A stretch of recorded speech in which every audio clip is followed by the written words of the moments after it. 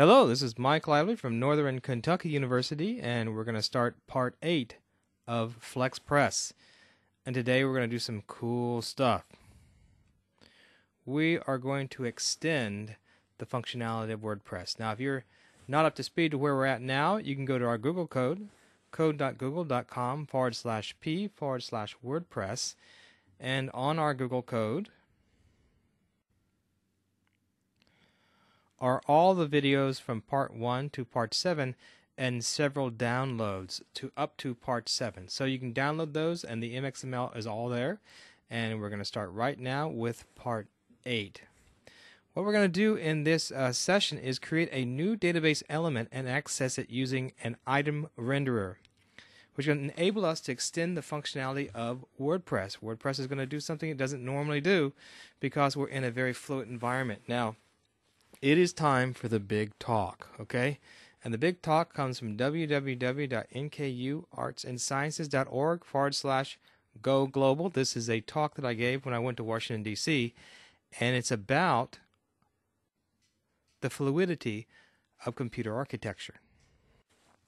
Now, first let me say that WordPress is a super piece of software. And one of the great functionalities of WordPress is that you can go right in it and edit PHP right inside of WordPress and then get it functioning just by a click of a button. So that's super. But there is a problem with software systems like WordPress, like Moodle, like Blackboard, like all these other systems that are based upon multitude of pages. So what you see is not what you get.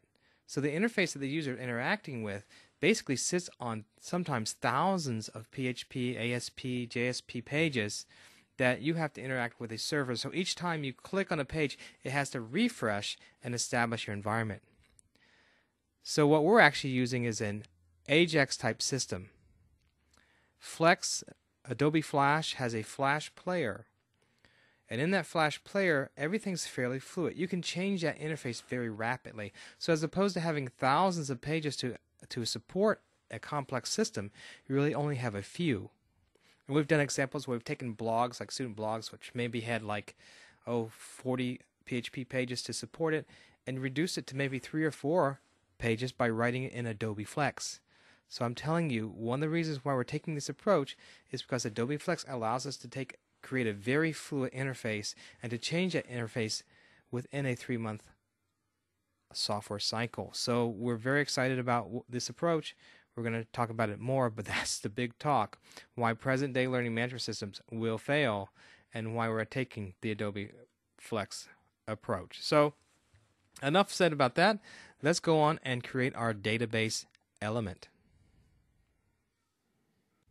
Let me quickly show you where we're headed. We're going to actually extend the functionality of WordPress by adding an image box next to the label elements. Now, the image thumbnail does not exist in the database, so we're going to go and add that in the database so we can bring that in using the item renderer. Let's do that right now. So we're back in Flexpress, and we're back in the old version where we had used the label function to create a title and date tag in a list box. Now we want to put an image in with that title and date tag. But that does not exist in our database. We need to go down our database and create an entry that will hold the address to the image thumbnail. So let's do that. Let's go down here to our system tray. And we're going to click on our WAMP icon and go to the PHP MyAdmin. Now I'm in PHP MyAdmin. I want to go to the WordPress database. And I want to go to WP Post, where I want to create a thumbnail image holder. So we have all our different data columns. And we need to come down here and we need to add another column. And we can do that by clicking on Structure. Go to the bottom. And you can see at the bottom you have Add one field. At the end of the table, hit Go. And now we're going to add a name for that field. And we're going to call that field thumb_name. And we'll give it 255 characters in length.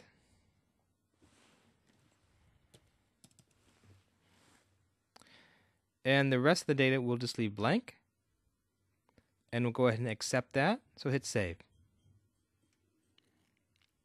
And now if we look at our table, at the very end, we have a thumb underscore name, and we're actually going to go into Flex and we're going to fill out that data table. So let's try that right now. Let's go back to Flex. And we're going to go ahead and extend this and run the XML and see if we actually see that table element. Now, if you'll recall, when we first started this whole Flexpress project, we created a wp_post Mxml file which showed us the data in our tables, in our SQL database. So let's go and run that right now, and let's take a look at the post table. And what you're seeing right now is when we run this table, the last column here is comments. You don't see the thumb underscore name column. And the reason you don't see that is because this whole Flex project was not generated to read that table with that thumbnail in it. So it doesn't exist in the PHP. Let's take a look at the PHP right quick.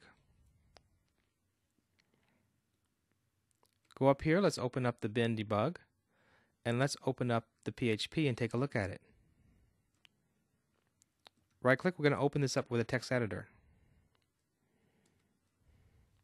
And if we scroll down this text editor, you can start seeing get the SQL values right here.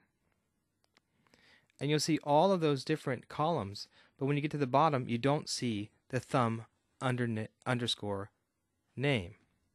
So it doesn't exist here. So we have some options here. I guess you could try to go to the WAMP server and rewrite the PHP. Boy, that's not going to work. What we're going to do is just regenerate this whole project and copy this code into the new project. And we're going to do all this in about 2 minutes. So it's much easier just to go ahead with this approach. So let's go for it. Right click on the screen and choose New Flex Project. Okay, we're going to call this Flex My Thumbnail.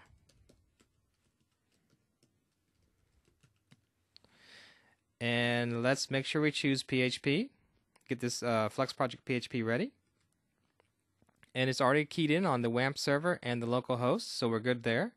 We can validate the configuration. That's fine. Let's go next. Okay, this is typical Flex stuff, so let's go and accept this stuff. Let's hit finish. And we've created our project. And now we need to go to data and create an application from the database.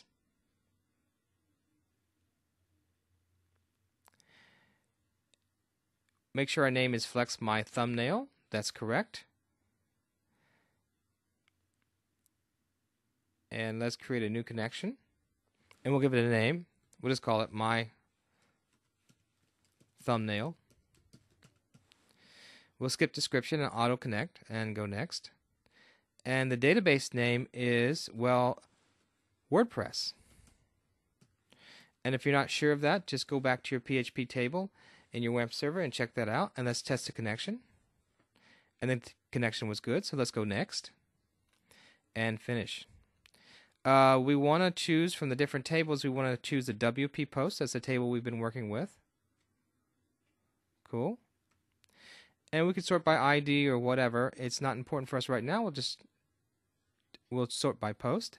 Hit next and finish.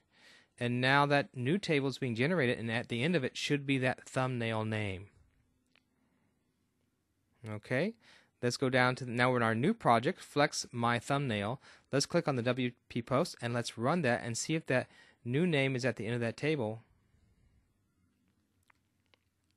And indeed it is. You can see it there. We've got to open it up a little bit, kind of hard to get to.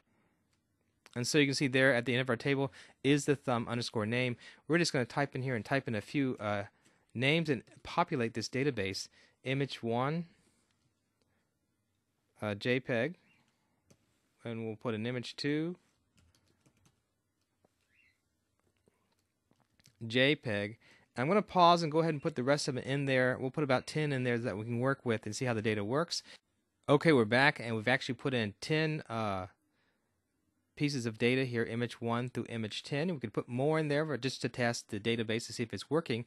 Let's actually go and look at the XML and see if it's populated. So we can go PHP with our question mark, and we'll declare our method.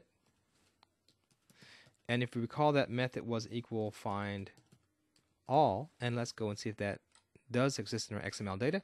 And here's our XML data, and let's go down here to the very end and see if we have a thumbnail, and there we do, thumb_name, and the data item there is image 1, and then go further, image 2, and so on. So it's all working the way it should, and now we can use the item renderer to populate the list box with those images.